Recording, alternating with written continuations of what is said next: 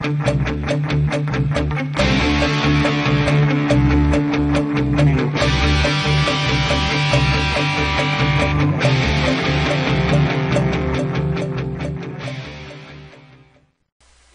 to learn more about PSM topics? Be sure to check out the Creating and Maintaining Optical Transport Services using the BTI 7000 series or BTI 7800 series courses. For full details, just visit juniper.net/course/BTI 7000 or BTI 7800. Now let's get to your Learning Byte.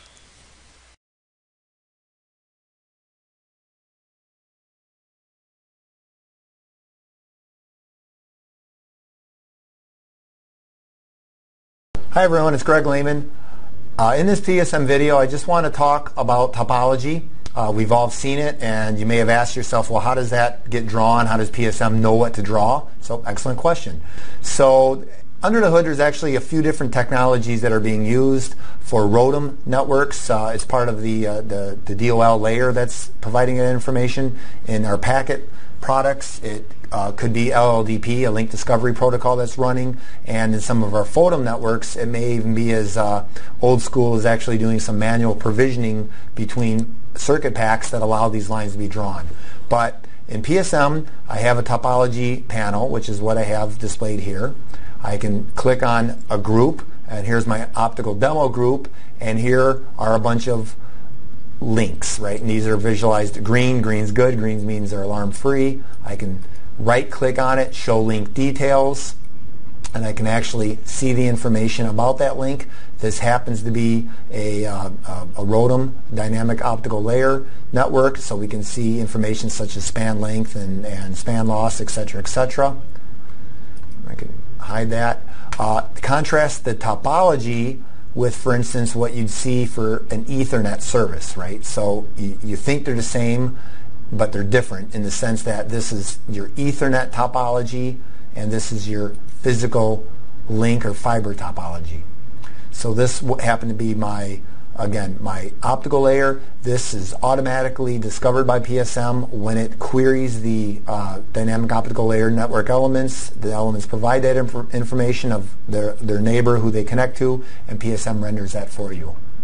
I'm going to go up to my parent.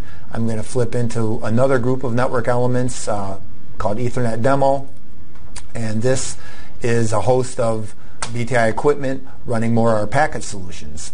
And what's happening here is that these elements are running protocols that talk to their neighbors and basically are able to figure out who's on what end of the fiber, and then we can build that information up, right? So here we have, in this case, I guess, a BTI 7000 product talking to one of our access boxes, and over here, for instance, we have the BTI 7000 packet VX talking to another access box, but this time the 810. So we can see that this information is data mined by PSM and used to render that topology.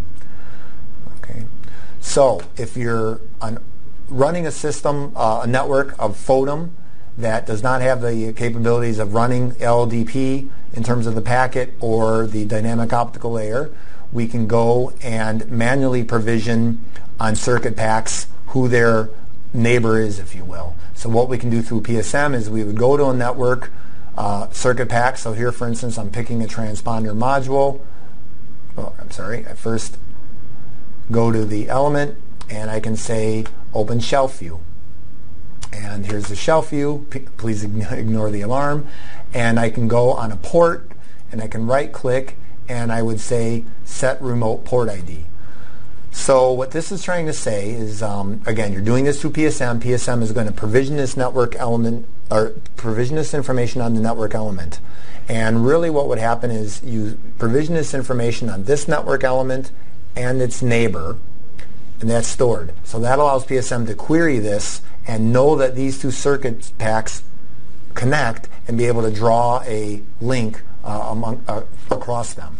So what we can do here is I have nothing set for the current remote ID. I could define what it connects to. So I can, for instance, pick a node.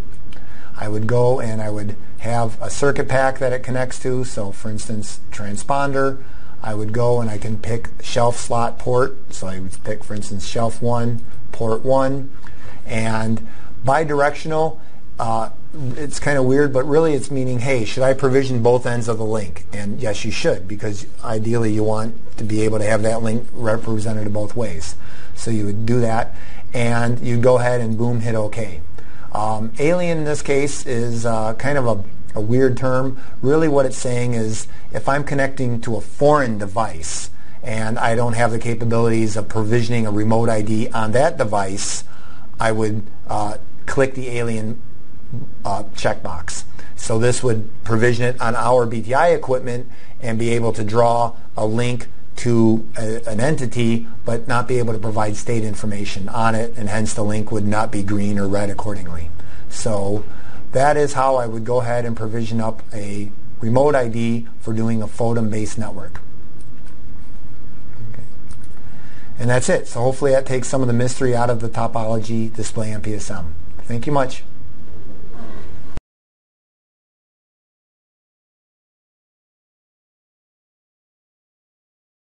Visit the Juniper Education Services website to learn more about courses. View our full range of classroom, online, and e-learning courses. Learning paths, industry segment and technology-specific training paths. Juniper Network's certification program, the ultimate demonstration of your competence. And the training community, from forums to social media. Join the discussion.